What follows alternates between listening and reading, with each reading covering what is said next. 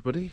Got to keep the noise down a little bit because we've got lorry driver asleep in the yard. As you can see, it's a bit dark.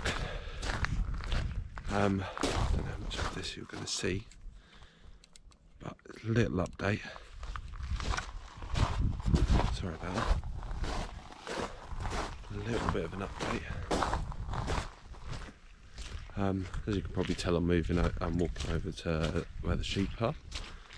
We had a nice weekend away in Lake District, sorting the video out.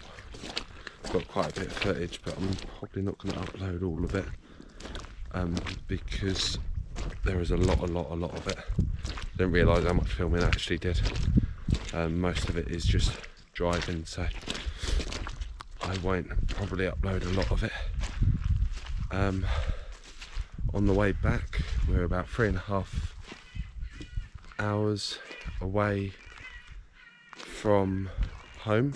We were just above Birmingham, I think we were, on the M6.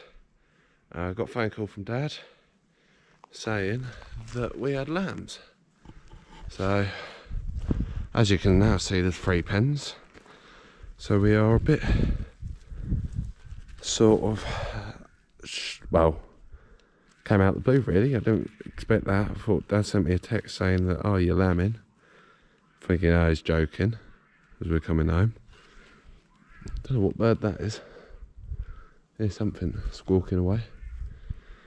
So yeah, got text message and I thought, ah, that's nothing. So Chloe rang him up and yeah, these 2 popped out.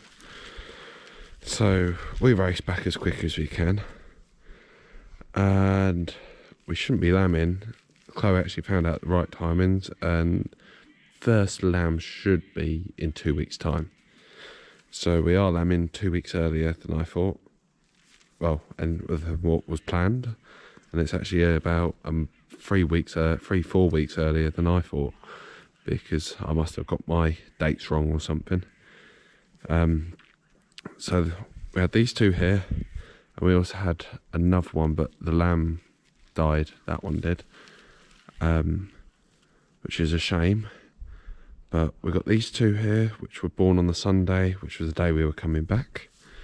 And then today we had these 2 born, which are the 3rd ewe lamb. And then we also had this set of twins as well.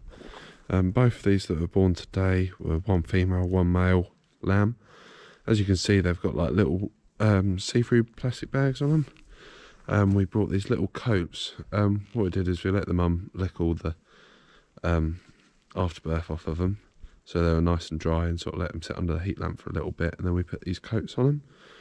And the first year we tried it, but it is surprising how much more heat they have got in between that layer of plastic and their body. They're not too tight, they're big and baggy on them, and them being under their heat lamps, I think the air's is sort of acting a bit like a greenhouse, and it's actually keeping them a lot warmer. I'm going to do a proper video on the sheep tomorrow, probably in the daylight. I've just come out to check the ewes one more time before I go to bed. I think it's about coming up to 12 now, probably about 11:30. Just got out of the bath, so I thought I'd come and check them before bed. So yeah, we sort of had a bit of a big old shock as we've come back off holiday. So yeah, I'm just going to go plug the light in and check the ewes. But yeah, sorry it's a bit of a dark video. Don't know how good this camera actually is in low light. Still haven't used it that much. I'm going to do another proper video tomorrow of the sheep. Probably see a little bit more now. Sheep are all looking okay. You've seen the layout we've done this year. I think I've shown you, I think. If not, I'll have a look back tonight, and if I haven't, I'll do a proper walk around our lambing pens. Hang on, I'm just going to jump up on this bough. So yeah, not got a lot of light round here at the moment, so it does make it a bit more interesting. She's alright. She alright? Yeah, she's alright.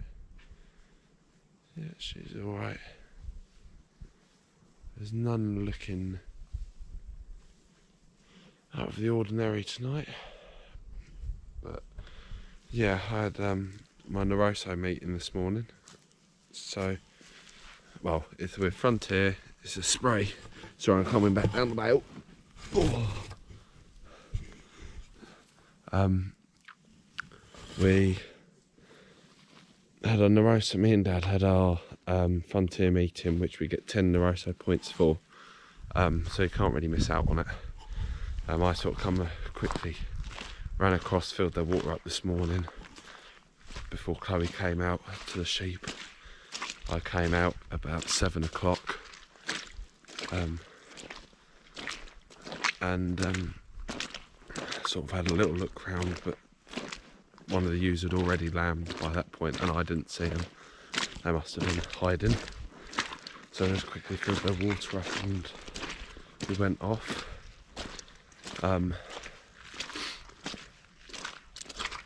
Yeah, so she had a busy day today sorting out sheep, and then the second ewe lambed and she actually had to help that one.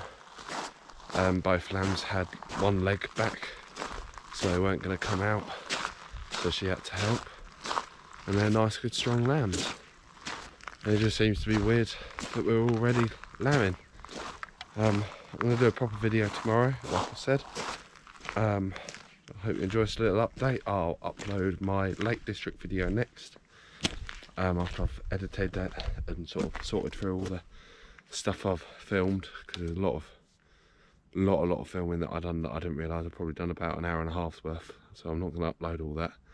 So I'll sort of cut out the bits I need to and sort of make it into a nice little video.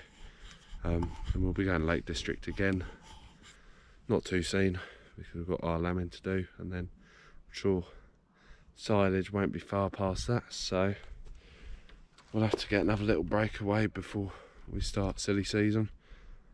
And yeah, so I will see you again soon, and I hope you enjoyed the video.